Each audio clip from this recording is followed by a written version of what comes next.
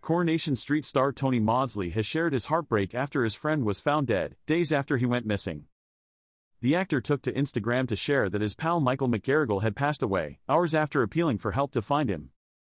Tony shared that Michael worked as a costume supervisor during his time on the ITV comedy Benidorm, and cast and crew of the show were devastated by his death. Sharing a snap with Michael, Tony wrote, "Thank you so much to everyone for all your efforts in reposting our appeal to find Michael yesterday.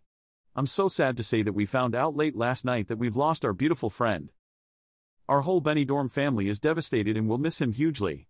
R.I.P. Michael." Many of Tony's co-stars shared their condolences in the comments, with Samia Longchambon writing, "So sorry to hear this, Tony." EastEnders Danny Walters, who also starred with Tony on Benidorm, posted a heartbreak emoji. On Tuesday, Tony first revealed that his friend Michael had gone missing, and shared a snap of his pal while appealing for help. He wrote, "This is our friend Michael McGarrigle.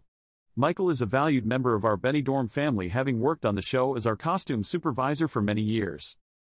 He has been missing for several days, last seen in the early hours of Sunday morning in the Glasgow area. We, his friends and family, are extremely concerned for his safety and would appeal to anyone who may have seen him in the last 48 hours to contact Glasgow police."